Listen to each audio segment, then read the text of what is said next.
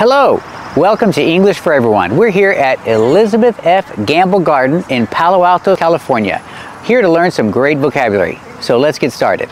First, let's talk about this word. This is a trellis. It's countable, so I have to say This is a trellis. The TR in trellis is pronounced like a ch, like chicken, plus the R, trellis. This is a trellis. The second syllable is pronounced it's not stressed. So together, trellis. This is a trellis, and they built this trellis so the flowers can climb up the trellis. You can say that flowers are climbing the trellis, or the flowers are climbing up the trellis. These are flowers, and they're in a flower bed. Just like the bed you sleep in, but it's for flowers. We use the same word. This is a flower bed, and the flowers are growing in the flower bed.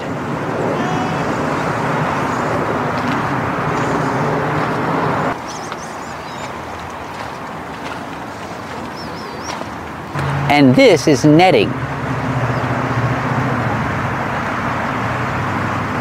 We call it netting. It comes from the word net. Normally we say a net. Net is countable. I can have one net and two nets. If you're fishing, you have a fishing net. But this is different. It's like a material, so it's not countable. We say netting. Remember, the T in netting is pronounced like a fast D. Netting.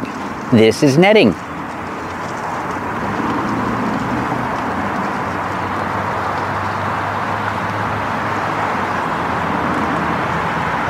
And these are called stakes. One stake, two stakes.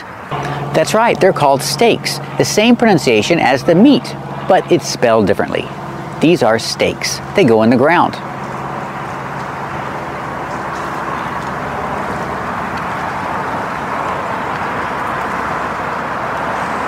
And this is a faucet. Remember, the faucet, you turn on the faucet and you turn off the faucet. We don't say open and close the faucet. We say turn on the faucet and turn off the faucet. It's the same as in your kitchen. In your garden, we use the same word.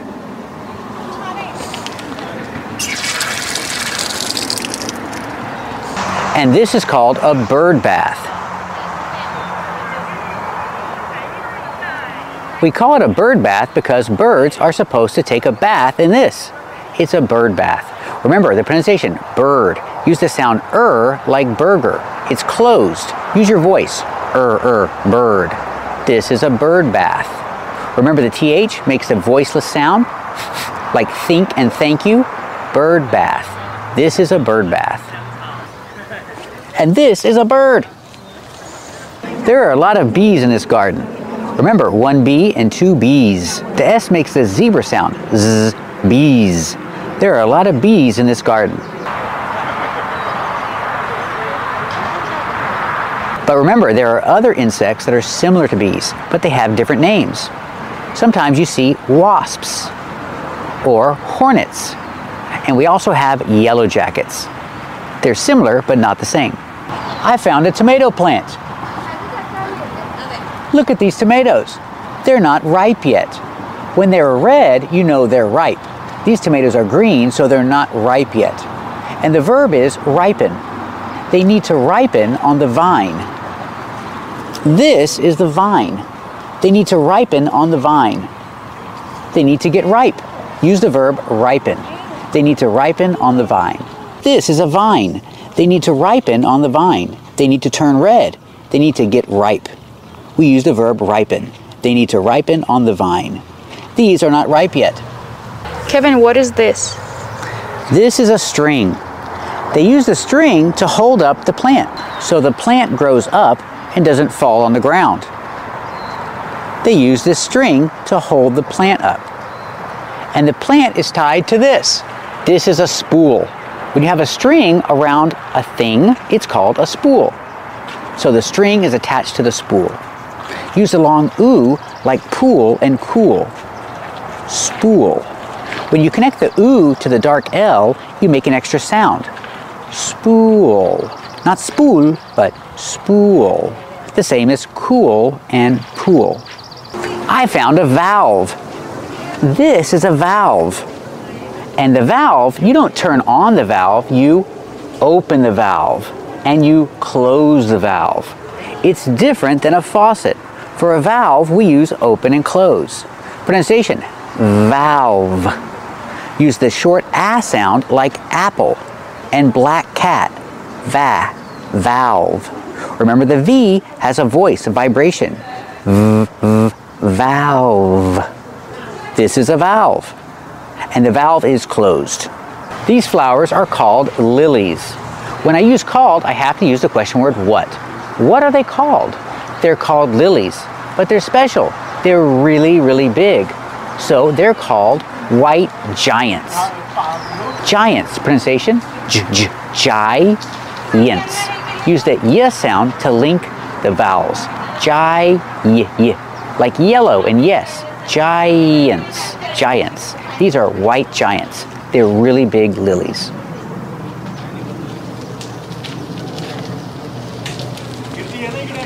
And what do you call these plants? These plants are potted plants.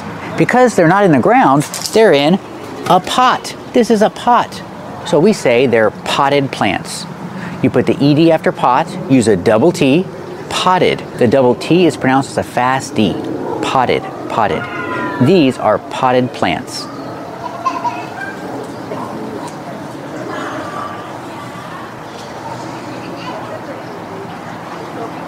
And what is this thing called over my head? This is called an arbor. It's countable, so I have to say an. This is an arbor. Arbor. Pronunciation, use the R like car and bar, and the second syllable is like burger. Together, arbor. This is an arbor.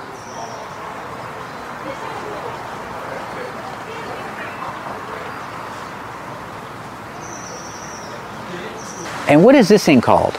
This is called a lantern. Pronunciation, turn. Lantern. Put the stress on the first syllable. This is a lantern. And somebody turned on the lantern. So how do I describe it? I use the adjective lit up. It comes from the verb light. Lit is the past form. We use it as an adjective. Lit up. The T is pronounced like a fast D. The lantern is lit up. We found a little fountain. A little fountain with a frog. What's the frog doing? The frog is spitting water. He's spitting out water. You can use the phrasal verb spit out. Together, spitting out. The frog is spitting out water. Or you can say the frog is spitting water. Remember, the T in spitting is a fast D because it's between vowels. Spitting, spitting. The frog is spitting out water. And we were here a year ago, and we made a video in this same garden. So keep watching to learn great vocabulary about gardens.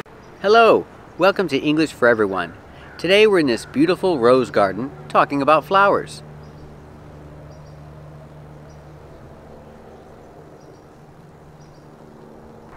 So of course, this is a flower.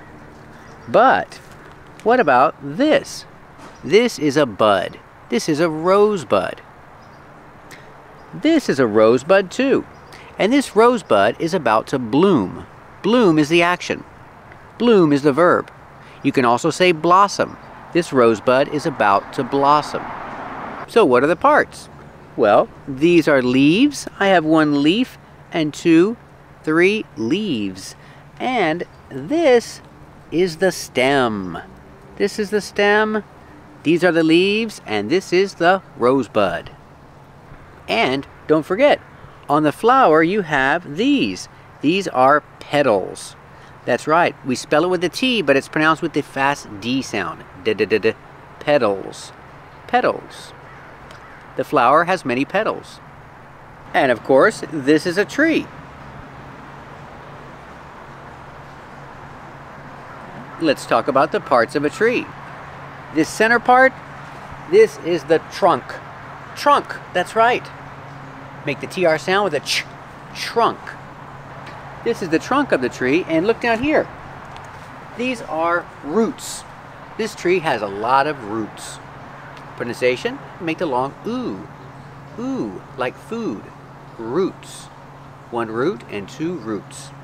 This tree has a lot of roots. And this is a tree branch. It's a big tree branch. And this tree has a lot of branches. Or you could say this is a tree limb. That's right, limb. The B is silent. One tree limb and two tree limbs. The same as branches. And don't forget, the tree has skin. This skin is called bark. Now, bark is not countable. I cannot say one bark and two barks. It's just bark in the singular form. This tree has a lot of bark. The bark is very thick. This tree has thick bark. This bark is very rough. This bark is rough. It's not smooth. It's very rough. And this bark is different. This bark is not rough. This bark is smooth. Smooth. This bark is very smooth. Look what I found. This is a palm tree.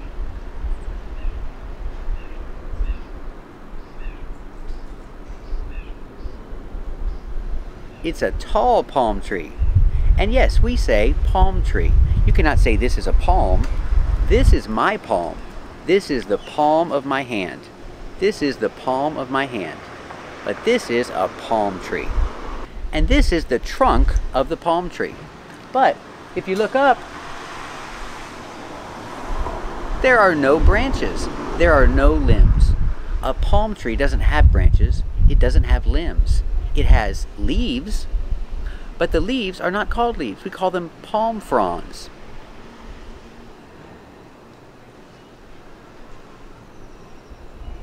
But let's talk about something more important. Let's talk about the pronunciation of palm.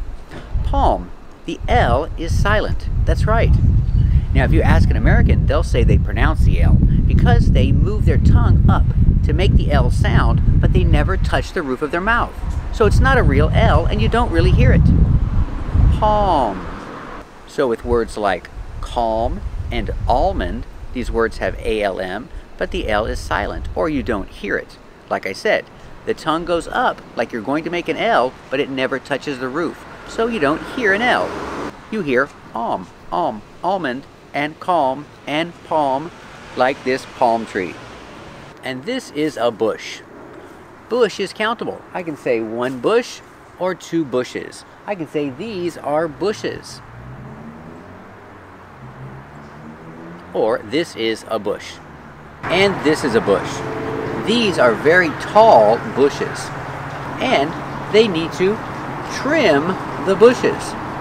The bushes are too tall, so they need to cut a little. They need to trim the bushes. Remember, trim with TR makes the ch sound like chicken. Ch trim. They need to trim the bushes because they're too tall. You can also say hedges. One hedge and two hedges. Hedges is usually in the plural form. These are tall hedges. You can also call these shrubs. One shrub, two shrubs. But this word is not common in American English. Normally we say bush, bushes, or hedge or hedges. We found some more hedges. Look at these hedges. They're cute little hedges, and they trimmed the hedges. That's why they're very short. The hedges are trimmed. And look at this bush. They trimmed this bush. They trimmed this bush in the shape of a bunny, in the shape of a rabbit. And what is this? What is this building? Well, it's not a building, it's a gazebo. That's right, the name is gazebo. The first sound is the relaxed g. Then you have the long E, gaze, gazebo. Use the long O like no and go. Gazebo. The stress is on the second syllable. Gazebo. This is a gazebo. It's countable, so I say This is a beautiful gazebo. Look, I found some corn. This is a corn stalk. This is a stalk of corn. Remember, with stalk, the L is silent. Stalk. This is a corn stalk. And here's the corn. This is an ear of corn. That's right, ear. This is one ear of corn. This is an ear of corn. And when you're ready to eat the corn, you peel these leaves, and they call that shuck. You shuck the corn. It means to remove the leaves. And after you cook it, it's called corn on the cob. You eat corn on the cob, so this is the cob. You eat corn on the cob. Let's talk about path and trail. This is a path. Or you can say, this is a trail. This path is not paved.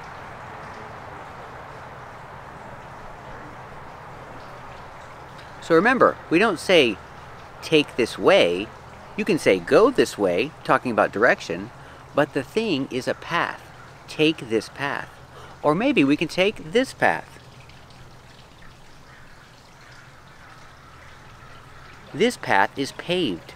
It's paved with bricks. So you can take this path, or you can take this path.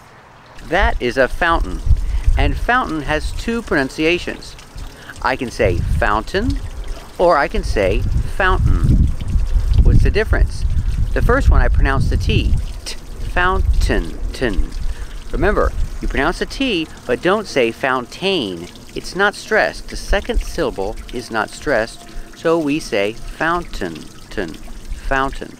So that's the first pronunciation, fountain, or I can say fountain, fountain. With this pronunciation, you put the tongue up like you're doing a stop T, but you don't make the T, you fall to the end sound. Fountain, fountain. This is a fountain. So remember these words, fountain, also mountain and certain. Fountain or fountain, mountain or mountain, and certain or certain. I found another fountain. This is a water fountain too. You can also say drinking fountain. This is a water fountain or this is a drinking fountain.